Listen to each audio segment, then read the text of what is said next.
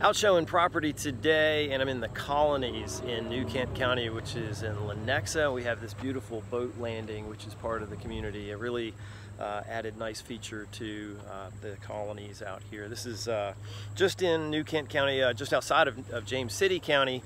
And Homeowners Association here is actually a voluntary homeowners association, not mandatory. For less than $10 a month, you get access to the Chickahominy River and the boat ramp and the boat landing here. You got a parking area for boats and trailers and so forth, and just a really beautiful place. So if you're interested in something that's a little bit out in the country and you're looking for something near the Williamsburg area, but you want to be out and away from it a little bit, the Colonies offers a really terrific option. Really upscale homes, reasonable access to I-64, and not a bad commute to either Richmond or to Williamsburg, Newport News even.